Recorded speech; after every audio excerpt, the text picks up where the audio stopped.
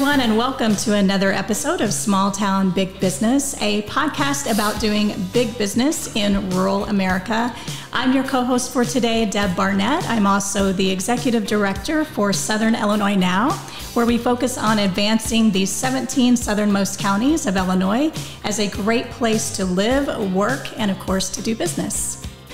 I'm Jennifer Olson, Director of Business Development for the City of Marion. We are recording today in the City of Marion at EThOs at the Citadel. EThOs is a co-working, incubator, and training space helping businesses get started and thrive.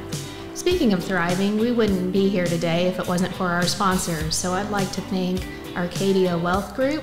I'd like to thank Black Diamond, Harley-Davidson and RV, Fowler Heating and Cooling, Swinford Media Group, Watermark Auto Group Foundation, and our producer, Union Street Arts. And you can join the Small Town Big Business podcast on your favorite podcast platform. You can also find us on our YouTube channel. Just search Small Town Big Business, and when you're there, don't forget to subscribe so that you are notified of our new releases the minute they come out. If you're new to the podcast, we interview successful business owners and founders about their business success, their business story, and we know that you will be inspired by today's story and lessons learned or whatever we comes out today. I'm so excited and just happy to welcome from Ridgeway, Illinois, CEO of Dinger Bats, Kyle Drone. So welcome, Kyle. Thank you very much. I'm excited to be here. Yeah, we're so excited and we're so proud of Dinger Bats and that it's located right here in Southern Illinois.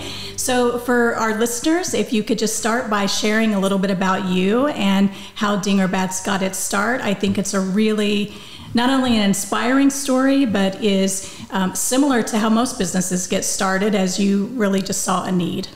Yeah, so, my passion growing up was playing baseball. Got that from my dad. Played all the way through college, played at Shawnee Junior College there in Olin. From there, went down to Jackson, Tennessee, played at Lambeth University. While there, I was a catcher, by the way. There was a AA team there that was affiliated with the Cubs at the time, although I'm a Cardinal fan. Go Cards. We have to get that in. Yeah, for sure. But anyway, they needed a bullpen catcher for the summer. I was still trying to play professional ball at the time, from college to that was the dream. And so I took that job, for a couple years. Knew some of the guys.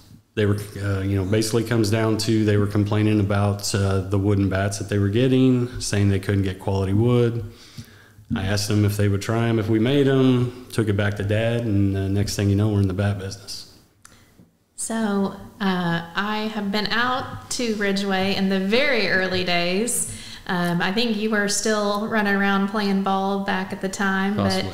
But your dad gave me a tour, and back then I think that you had maybe 1-2 lathes running, and the adjoining property was like an old rental house, and you all were dipping and hanging bats in coat closets and everything. You were way back. So Yeah. this is ancient history. So like 2003 or 4 or something like that. Yeah. Probably. So fast forward, what does 2 decades change?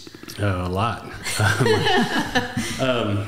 Wow. So I didn't realize that you'd been at that point. So yeah, we did it in the house I grew up in. We would cut them in the factory we're in now, transport them down to the garage of the house where we would paint them. And then from there, we would take them in, engrave them, color fill them, package, box them on pallets out in the street waiting for the trucks to come. So, back then, I think at that time, we had just gotten a big contract with Worth Sporting Goods to be a private label. So in a 10-month span, we went from making around 300 bats to the next 10 months making 25,000 bats. Oh my gosh. To then them being sold out to Rawlings, and Rawlings did not acknowledge us as having that contract. So our roller coaster was straight up, straight down, and then just stayed on the low side for a long time until we could build back up our brand that never really got started. Because in the first 10 months, it was Dinger. Then we got this big contract, and Dinger kind of got pushed to the side. and then all of a sudden, you know, we lose that, and now we're pushing dingers. So, but you know, now we're back up to 30,000 bats a year, and you know, was looking to be at this point around 50,000, and then the pandemic hit, and you know, we're just kind of rebounding back from that. So let's go back. I think it's interesting, as Jennifer mentioned, she saw it from the very beginning days, and you described how all that worked. So people see what Dinger Bats is now, but as Jennifer mentioned, 2 decades ago, you were working, you know, these processes just very simply and starting small. And I think that's a great testimony to businesses that are looking to get started and maybe don't have, you know, a huge building or the funds to start. I mean, starting small, it sounds like was really important to build the business up to where it is today. Yeah, to be honest, that was really the only option we had starting out. The contract was never something we were seeking. It just kind of came to us, and we were able to win the contract based on, you know, the trust and the you know, craftsmanship of what we were doing at the time. But yeah, I mean, starting small is the only way to go. I mean, you got to crawl before you walk, I guess. So the contract, when you mentioned that contract, I immediately envisioned you or your dad going out and like beating the pavement, knocking on doors and hunting down these contracts. But you said it kind of fell in place. Talk about that a little bit. Yeah, so you know, we were just building our brands, just starting out. Like I said, 10 months in, I was actually working. He owns a countertop business, Solid Encounters, and I was working for him my 8 hours during the day, or 10 or 12, whatever it was, and then I would cut bats at night in the back of the shop. And you know, we weren't really out there pushing to look for this contract. It was a private label, which means, you know, OEM, basically. We make the product, put their label on it. It appears that it comes from them. So Worth Sporting Goods out of Tullahoma, Tennessee, had started calling all the bat companies and asking for samples. Well, we were the only ones, and I give the credit to my father on this one, was, you know, I asked him, I said, hey, they want samples, let's send them down there. And he said, no, call them back and see if we can hand deliver and get a meeting. So we were the only company that did that. Very smart. Yeah, and from that, we were the only ones that they got to meet face to face. It ended up being a series of meetings, and kind of sold the deal without the equipment to produce the deal, you know, ahead of time. So we got the PO, then went to the bank, scrambled to get all the equipment, get all that done. We had a 4-month turnaround. So from not having the wood, the equipment, or anything, the training to do it, you know, we were all self-taught. Like, once all the equipment came in, and YouTube was not as prevalent as it is today, but so we turned it around, and our first order was, I believe it was 22,000 bats. And we made our delivery time, which I'm not exactly sure when you were there, but if you were there part of that, that's when you would have seen a lot of people, and that was really community help. You know, that was not, we only had me and another guy that were paid employees, and then Dad was helping when he could. But we were, you know, pizza and beverages, and everybody come help, you know, paint and bag and box bats. It's like a moving party, but it's a bat making party. But it's the company that Ridgeway built. Exactly. And, you know, you said YouTube wasn't even really around to learn things, but I'd be surprised to learn when Ridgeway got good internet, if it has good internet. Yeah. I mean, I don't remember. I feel like we do have good internet. We've had good internet for a long time. You know, Shawnee Communications is right there, so that helps. You know, it's an equality right, you know, the next town over. But you know, I don't really think that was ever a problem, because, you know, all the laser engraving stuff was, I would create the art, and we could do it on disk drives and stuff like that. And then this contract really consumed our next 10 months. So I don't remember when. I do remember the dial-up, the AOL back in the day when I was in high school, but I don't remember when we got actual fast internet. So I love in your story, I mean, I do think sometimes people think they can't get started if they don't have a big factory or a lot of equipment. So I love that piece. But also the up and down, you know, that business is not a upward trajectory. So tell me about recovering from the loss of that contract. I mean, it was tough.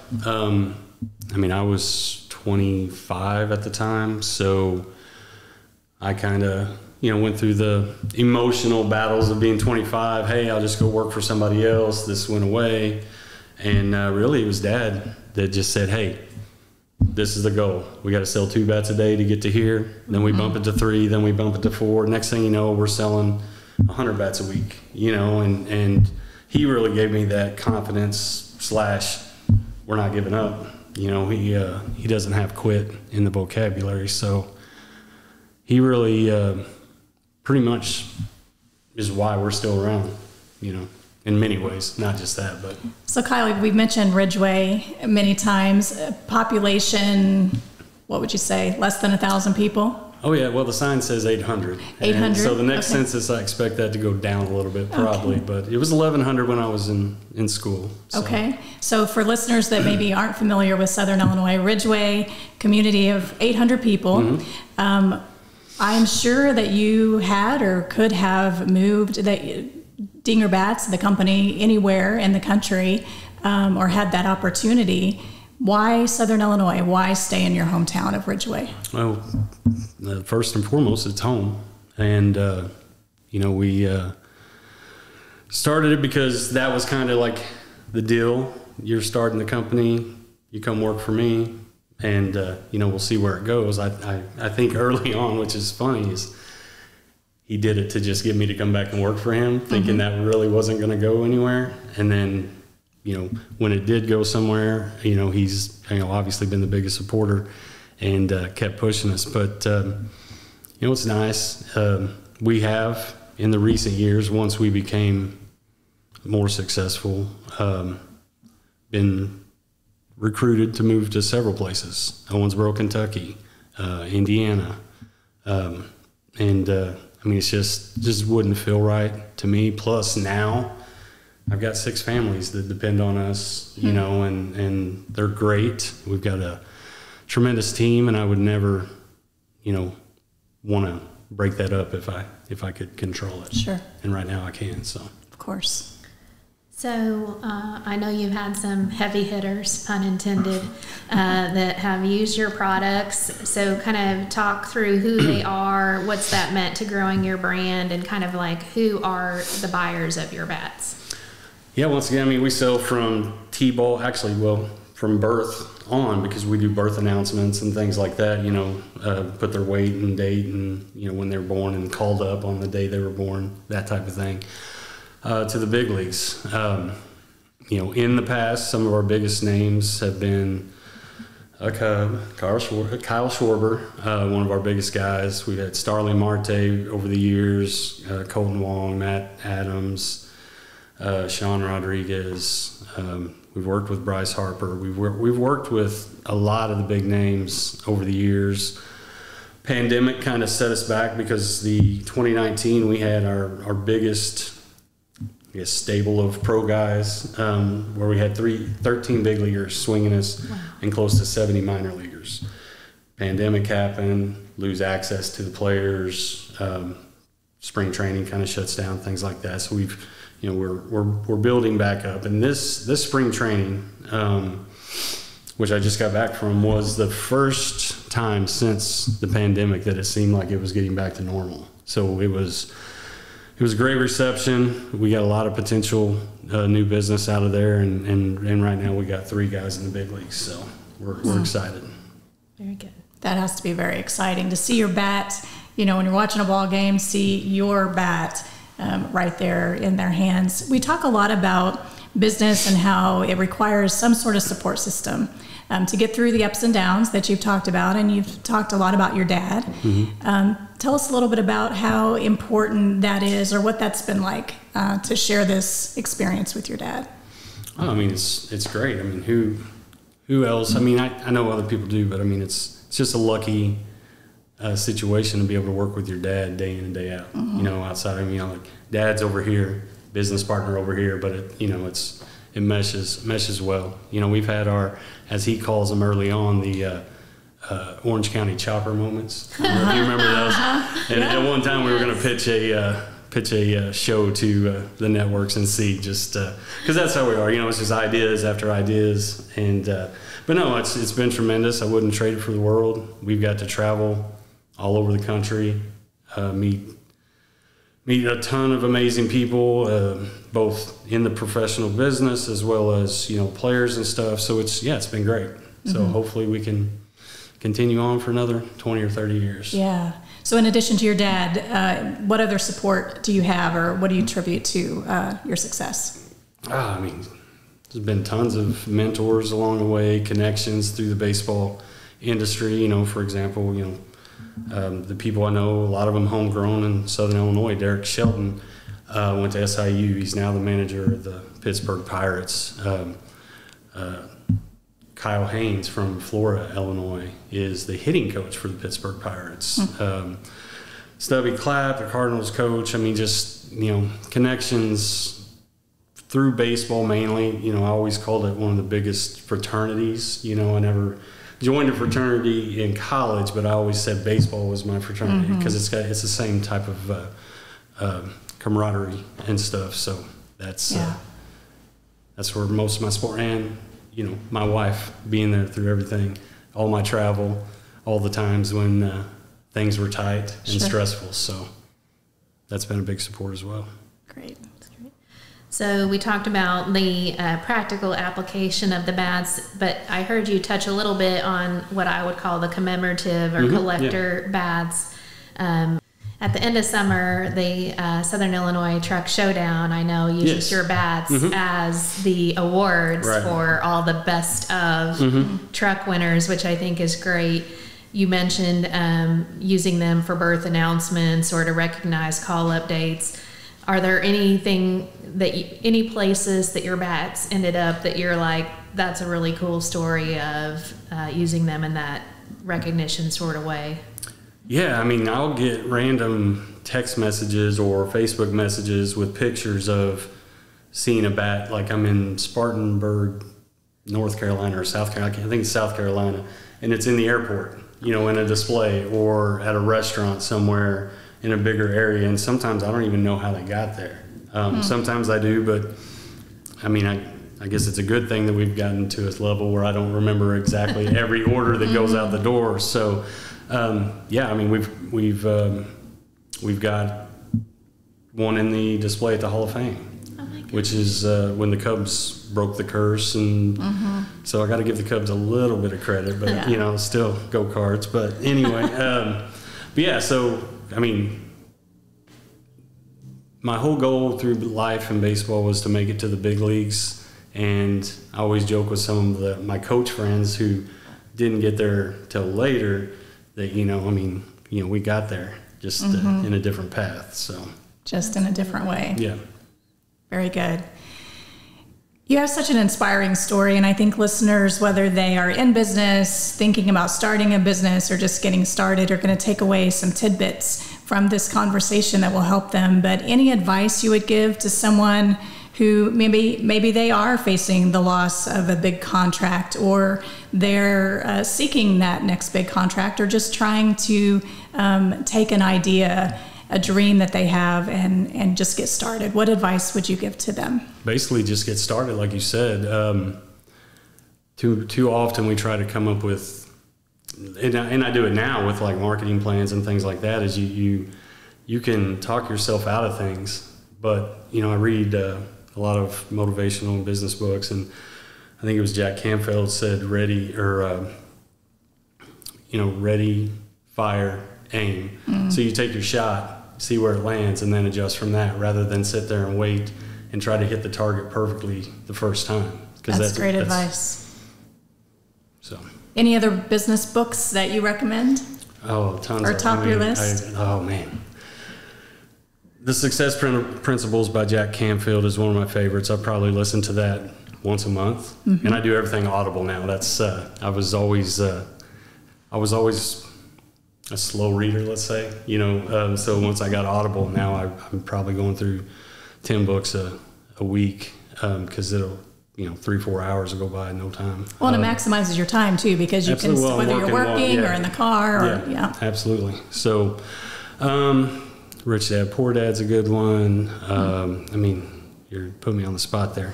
I could pull up my Audible and give you. I got about 100 titles, but yeah, the millionaire mindset, just all that type of focus, from the business side and the motivational, the positive side, and then always throw in the Bible there once a month, of course, if I can. So, yeah. Very good. So you said marketing plan, which made me wonder, are there any outside partners, whether it's an SBDC, an accountant, are there anybody that is on your team that you're sourcing things from outside of your company? Right now, we've got a full-time business development and marketing guy in-house. I mean, he wears a lot of hats. That's his main title, but he's in sales. He manages the website. He does a lot of things for the business. We do and have used the resources in the past from all the available things, but it haven't done anything since the pandemic, I don't think. Gotcha. But we've had commercials done, we've had marketing plans done, we've had a lot of helpful things, and hope to reach out again. Just really, like I said, this is the first normal year since the pandemic, so I'm excited for the first time, not the first time, since the pandemic. That where's this going to go, and can we grow it again? So that's awesome. So Kyle, one of my favorite questions at the end of every interview is, what is your why? What keeps you going? What gets you up in the morning? What's your why for what you're doing? Just the love of the game. I absolutely love baseball, always have. And now a bigger part of the why is my son. I want to leave a legacy, which is what I think my father was doing by, supporting me and partnering with me on this business. So those, I guess, the passion for the sport and family. Passing it down generation to generation. My son played baseball. We traveled all across the country with travel ball, and he's older now, and I always look back and think, gosh, if I could just see one more baseball game, But I think we took it in as much as we could at the time, and he has one of those commemorative engraved dinger bats that we certainly cherish. So awesome. You were a part of our family and our experience with baseball as well. Yeah, and I feel like baseball has been important in our family, from my grandparents listening on the radio, and which I try to do occasionally, and I'm thinking I can't keep track of what's going on. And then my dad has been to all three of the most recent Cardinal stadiums, so he's seen the Browns, Busch 1 and Busch 2. So go Cards, super important part. But enough about my story. If people want to do business with you, reach out to you, just learn more about what you're up to, what's the best way to get in touch with you? Yeah, the website is dingerbats.com. You can check out all the products and a little bit of the backstory. But we've got Facebook at Dingerbats, Instagram, Twitter, all at Dingerbats. So just check it out. And we also, on the Southern Illinois Now website, we have different feature stories, and Dingerbats was one of the first companies that were featured. There's a great video on there, and you and your dad talking and just showing kind of an inside look of how Dingerbats are made and just the company itself. So did you put your dad out of the countertop business, or is that still going? No, it's definitely still going. He definitely loves the travel side and of the baseball, and he's just passionate about baseball. But the solid surface countertops is it's a good business. So. 2 reasons to go to Ridgeway. There you go. There you go. And with that, we'll wrap up here. And so just appreciate everybody tuning in to the Small Town Big Business podcast. Again, thanks to our sponsors, Arcadia Wealth Group, Black Diamond, Harley Davidson, and RV, Swinford Media Group, Watermark, Auto Group Foundation, Fowler Heating and Air, and our producer, Union Street Arts. And thanks again for joining us for Small Town Big Business. As we mentioned, you can find us on your favorite podcast platform, also on our YouTube channel. And again, don't forget to subscribe. It's free, and you get to see all of our episodes the minute they drop. Thanks again to Kyle Drone, CEO of Dinger Bats, for joining us today. I'm your co-host, Deb Barnett with Southern Illinois Now, and you can find us at southernillinoisnow.org. And I'm Jennifer Olson with the City of Marion. All my contact is on LinkedIn, or you can welcome to come up to Tower Square Plaza and visit us at the new City Hall.